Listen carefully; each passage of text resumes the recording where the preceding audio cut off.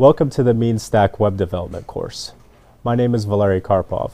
I'm a Node.js engineer here at MongoDB, a contributor to the Mongoose ODM and the Node.js MongoDB driver, the author of Professional AngularJS, and the one that originally coined the term MeanStack. I'll be the instructor for this course. Throughout this course, you'll be building a small shopping cart application using the MeanStack.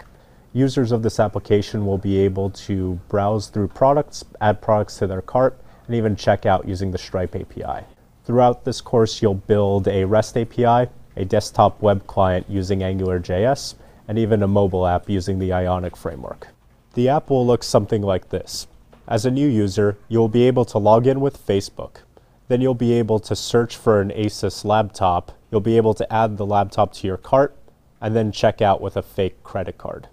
Once you're done with this course, you should have a high-level understanding of how all the components of the MeanStack fit together and how you can leverage them to quickly build out web apps and mobile apps.